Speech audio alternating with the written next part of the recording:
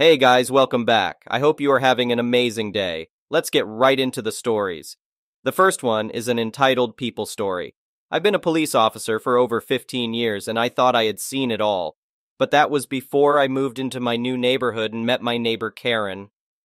My wife Sarah and I were so excited to buy our first home together. It was a beautiful two-story house with a big backyard, perfect for us and our dog Rex. The neighborhood seemed idyllic too. Quiet streets lined with charming homes. Our real estate agent raved about what a friendly, welcoming community it was. On moving day, I met Karen for the first time when she came over to introduce herself. Right away, I got weird vibes from her. She seemed almost too friendly, with an overly saccharine tone to her voice. "Well, hi there, new neighbor. I'm Karen from next door. Welcome to the community." I politely introduced Sarah and myself. Karen peered around us, scoping out the inside of our home. "What a lovely little place you've got. Much smaller than mine, of course, but I'm sure it will suit your needs," she said in a condescending way. I noticed she kept glancing at my police uniform that I still had on from work. "So what is it you do exactly?" Karen asked. "I'm a police officer," I replied. "But today is my last shift. I'll be transferring to a precinct closer to home now." "How nice for you," Karen said a little too eagerly. "It must be so fulfilling to help keep our neighborhood safe." Something about her tone seemed ingenuine, but I brushed it off. She probably just wanted to get on the good side of the cop next door. In the following days and weeks, Karen kept showing up unannounced, sometimes even just letting herself right into our house. She would pretend to drop by for neighborly reasons like just wanting to say hi or bringing over baked goods. But I could tell Karen had an ulterior motive for her frequent visits. One day, about a month after we moved in, Karen came over in a huff. "I need you to give me your house," she demanded point blank. I stared at her, convinced I had misheard. "I'm sorry, what?" "It's simple. I want you to move out and give me ownership of this house. Tomorrow, preferably," Karen said impatiently. I actually laughed out loud, thinking this had to be a joke. But Karen's stony expression told me she was dead serious. "Karen, that's absolutely ridiculous. This is our home. Why on earth would we just give it to you?" "Because," she snapped, "it has everything I want and more space than mine. Don't be so selfish, you should share." I tried to reason with her. "Even if we wanted to, we legally can't just sign over our house to someone else just because they asked. You need to make an offer and go through the proper real estate channels if you want to buy a home." But Karen refused to see logic. She insisted that as a police officer, I had a duty to help improve her living situation. I should willingly surrender my house to her since she clearly deserved it more. No matter how calmly I tried explaining why her request made zero sense and would never happen, Karen grew increasingly irritated. Finally, she shouted, "I've had enough of your useless blabbering. Just give me the damn house or you'll regret it." Then before I could react, Karen hauled off and slapped me square across the face. I saw red for a brief moment, barely containing the urge to shove Karen off my property. But I took a deep breath and slowly pulled out my phone.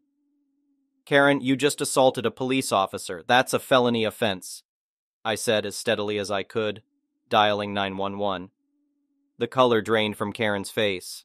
She backpedaled, stuttering out a series of excuses about how she was the real victim here. I kept my cool and simply stated, "You unlawfully trespassed on private property and physically struck me. That means you're under arrest for assault." Karen tried bolting for the door, but I easily caught her wrist and put her in cuffs. She kicked and screamed the whole way as I led her to the patrol car that arrived minutes later. At the station, Karen kept up her tirade, insisting she had done nothing wrong, and that I should be the one arrested for refusing to hand over my house. "Ma'am, threatening bodily harm and attempting to coerce someone into surrendering their home is highly illegal," the processing officer told her bluntly. Finally, the reality seemed to sink in for Karen. The system she tried manipulating had flipped right back on her. Karen was charged with assaulting an officer and attempting felony extortion. She was barred from any contact with me or my wife as a condition of her bail. We ended up getting a restraining order too, just to be safe. The courts mandated Karen to undergo a thorough psychiatric evaluation. She was diagnosed as having narcissistic personality disorder, which explained her delusions that she was entitled to our property at any cost. Last I heard, Karen is still awaiting trial, but she is no longer my concern, nor is she welcome anywhere near my house ever again. Sarah and I are just glad to finally have a peaceful home where the neighbor isn't a literal criminal. I never would have imagined dealing with a bona fide Karen as a cop, let alone living right next door to one. But this whole ordeal just reminds me how crucial it is to report assault and unlawful demands, no matter the circumstances. After all, justice doesn't take vacations, even for outrageous neighbors. The next one is a pro-revenge story. This happened last night. I am now in a good enough spot to actually post this. I'm not quite sure if it qualifies as pro, but it definitely isn't petty. I am a professional driver.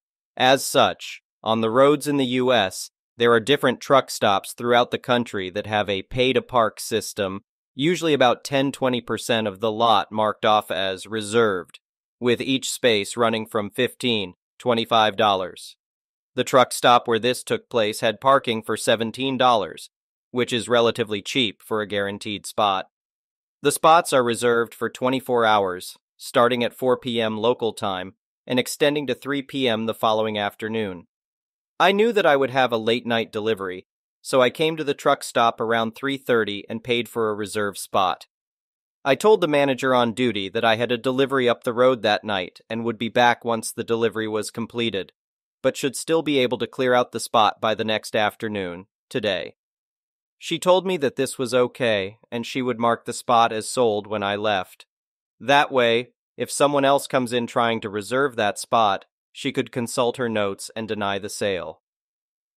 11:15 p.m. rolls around. I take off for my delivery. I don't get out of that facility until 2:30 a.m. this morning. So I groggily drive back to the truck stop to reclaim my paid-for spot, only to find that the reserved parking spaces are all full. I call the manager on duty and, after giving her my info, inform her that all the spots are full and that someone has parked in a spot and hasn't paid for it. She sends her other employee out to start checking trucks. The culprit was from a company that is known for their bright orange trailers, and he was a company driver. The other employee starts banging on his door to inform him that he is parked illegally and he has to move. Meanwhile, I can see the commotion from my mirror, with my vantage point in the fuel island, where I had been instructed to temporarily park. The driver answers the door with a bottle of Heineken in one hand and some sort of smoking implement in another. I know what it is, but for the sake of the mods, I'm not going to say it. I decided to roll down the window to hear the commotion, and I hear the employee tell the driver to either move or he will get the towing company and police involved. This driver is flat out irate that someone had the audacity to tell him where he can and cannot park, so he slams the door on the employee, threatening him. The employee calls the police and tow company, and the police show up first. I had worked for this company before, so I know their policies, and more importantly, what they can and cannot have in their trucks. Alcoholic beverages are not allowed in the cab. Anything that isn't a cigarette or a cigar and a lighter, also not allowed. The coup de grace, a pew-pew of any kind, absolutely not allowed, and especially not allowed loaded.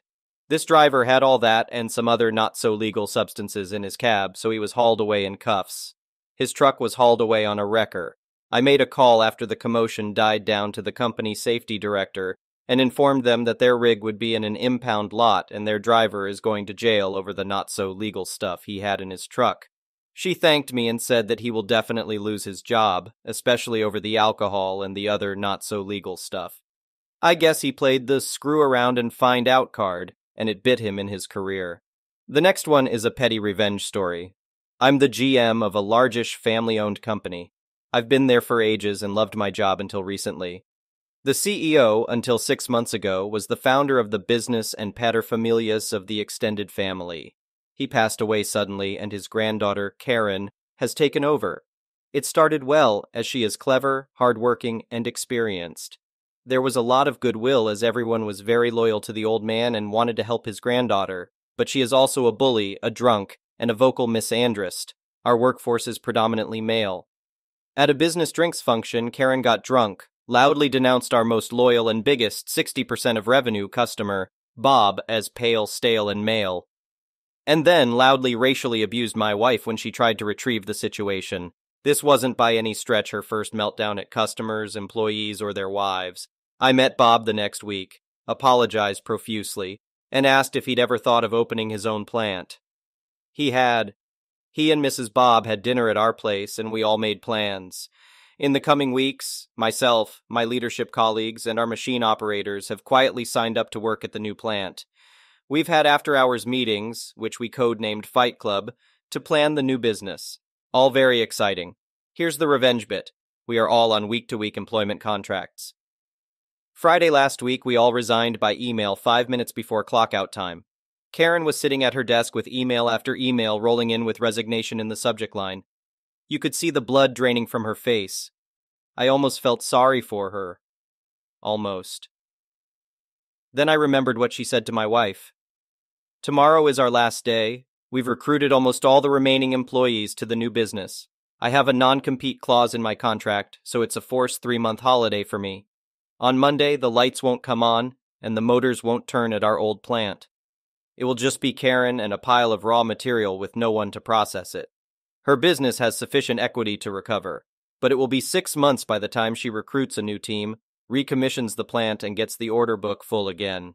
It will take her 24 months to get the business out of the red. The next one is a malicious compliance story. I work 3 jobs. The hours and days vary. My full-time job is in an office space, on a very fancy modern officer with a great company. They have some great amenities on site too. A full gym, lockers and showers, a full cafeteria, etc. My second job is close to full-time, depending on other employees' availability, no set schedule, very chaotic and not well run. It's a boutique, just a bus ride from my office, and it's all in a very busy downtown tourist port city by the ocean. The thing is, it's a tourist boutique. It's all city-branded trinkets, shirts, postcards, and gifts.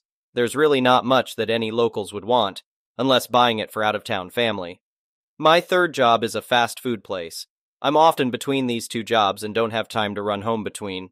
I carry a gym bag with me with my tiny purse wallet inside, along with clean business professional clothes, gym clothes, and work uniforms to change in and out of extra underwear.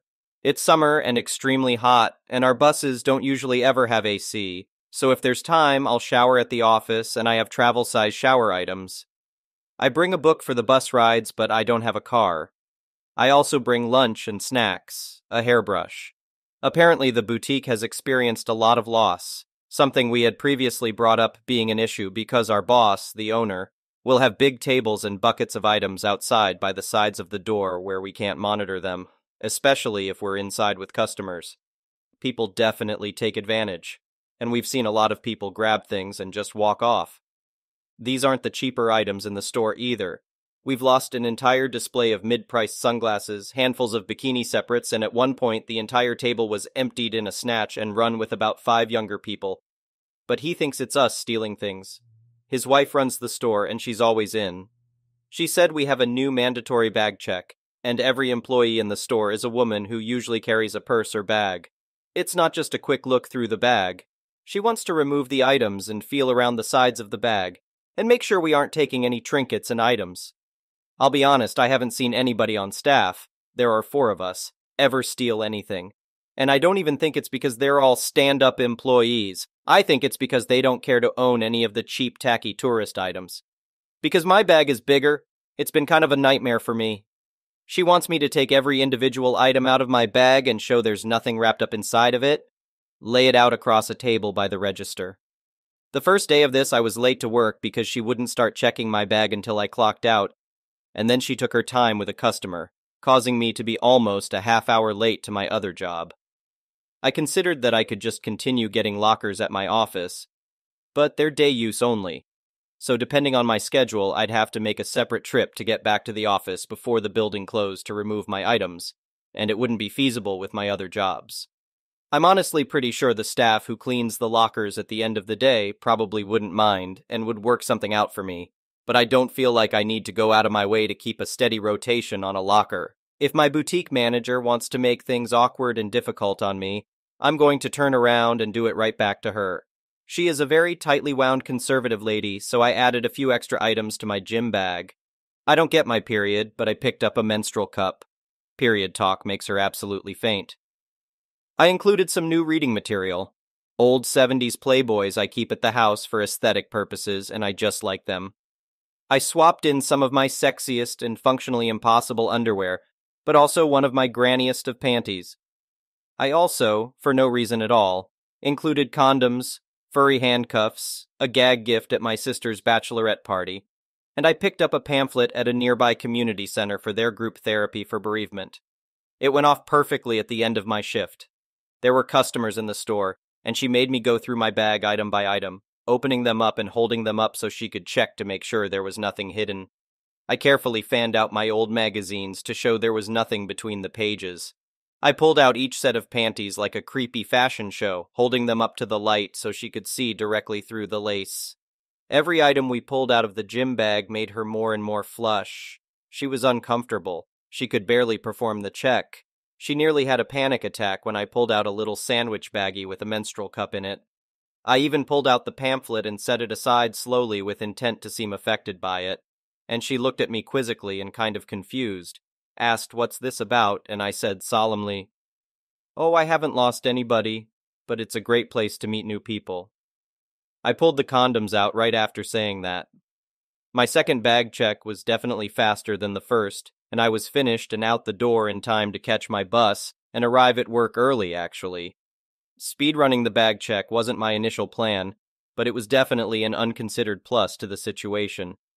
I honestly don't mind doing a bag check if they really feel like it's so necessary, but the invasiveness of making every employee pull out everything in their bags on a table where every customer in the store has a plain view of everything they have is a little much, and purposely making it take so much time that it's interfering with our other jobs and personal lives is crossing the line. But now I'm kind of excited to see what other items I can include in my gym bag just to keep her on her toes.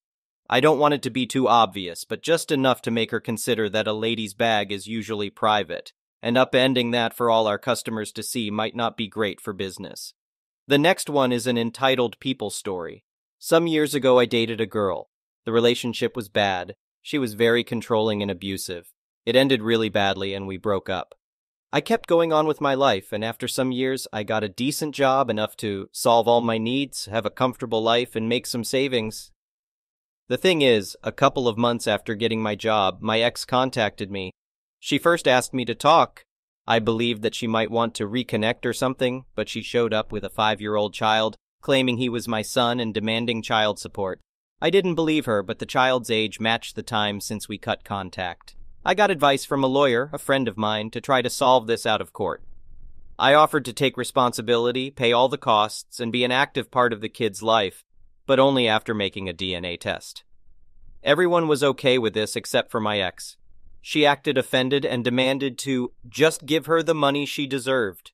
She used all the excuses she could and even contacted my family to tell them I was trying to avoid taking responsibility for her child. When she ran out of excuses and the DNA test was finally made, surprise! I'm not the father. She was so mad with the result and cried about the money, saying it was unfair and she deserved it. But she didn't accomplish anything. Moving on to last week, there was a little party at my parents' house. My brother, a friend, and I were talking, and my brother started to joke about the situation with my ex. My friend and I started to joke about it too.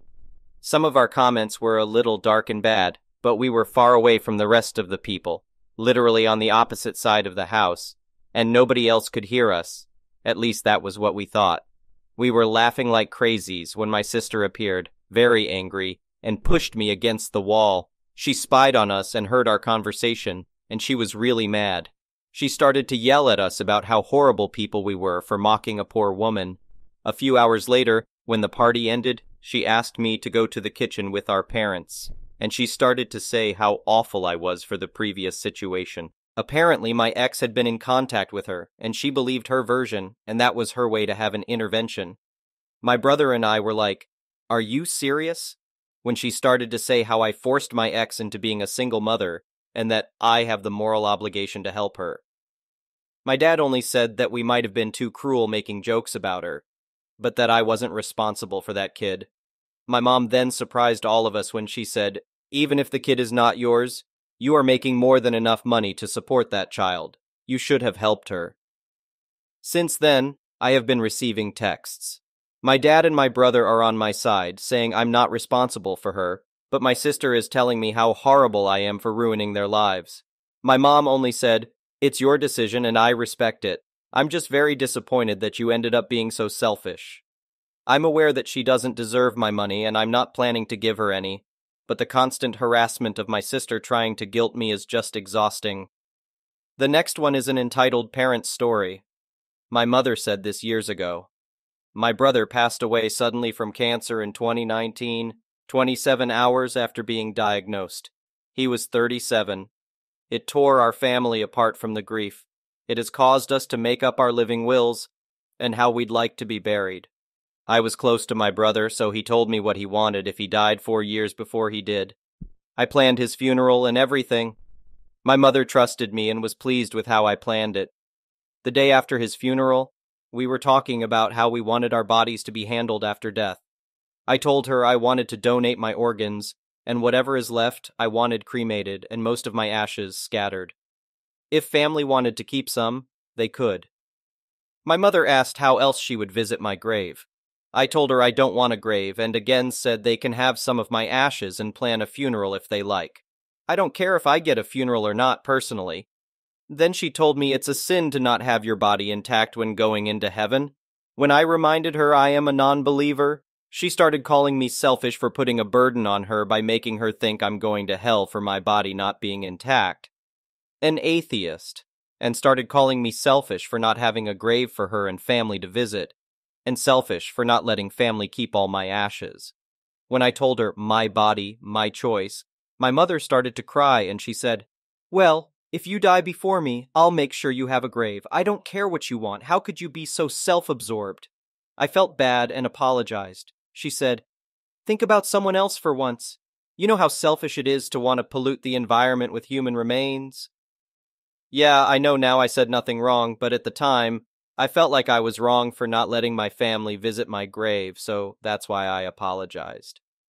Since then, I wrote a living will because I can't trust my mother to handle my wishes. Recently, when the conversation steered to death and burial, I again repeated my wishes. My mother said, "No, you're not. I'm not going to live the rest of my life thinking my daughter is in hell. I'll plan everything for you."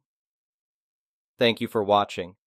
I would really appreciate it if you could like the video and subscribe to our channel if you haven't already. We'll see you again tomorrow.